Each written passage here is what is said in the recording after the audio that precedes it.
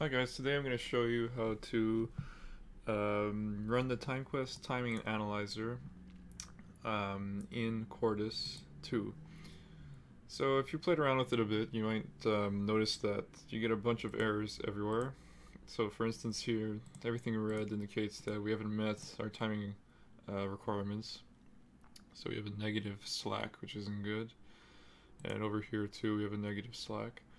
So to fix this, you actually have to tell the timing analyzer what the period or frequency of your clock actually is in your circuit. It won't know beforehand. So to do that, you're gonna have to go ahead and create a new synopsis design constraints file, and we're gonna write a bit of code to tell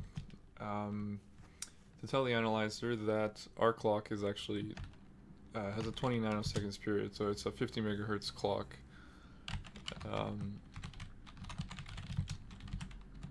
Now here you have to make sure that this clock matches whatever port is your clock in your actual file. So for instance in here we have a port called clock, so we have to write the exact same thing here. Just save that. We'll call it the same as your top level design entity. And okay, let's try running it again.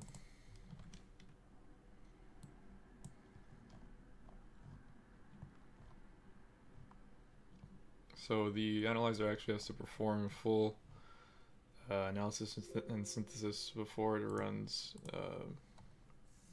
the timing analysis.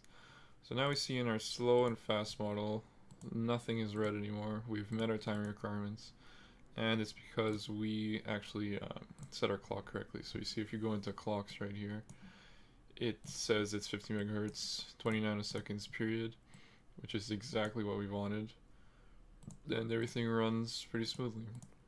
So if you've actually set your clock to 50 to whatever your clock frequency is, and you're still getting errors, that means the problem is with your circuit itself, most likely. Alright, thanks guys. See you next time.